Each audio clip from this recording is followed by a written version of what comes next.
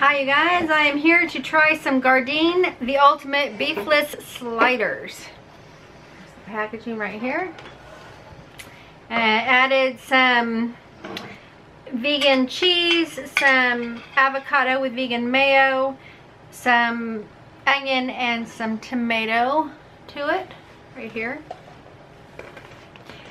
So far I've been pretty pleased with most of the Gardein items, so I've got high hopes for this. Here we go.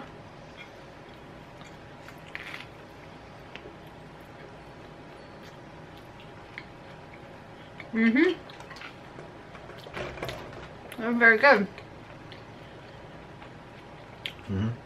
Yeah, I like it.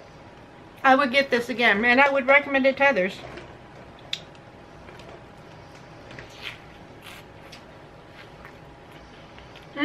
Makes for a very tasty slider.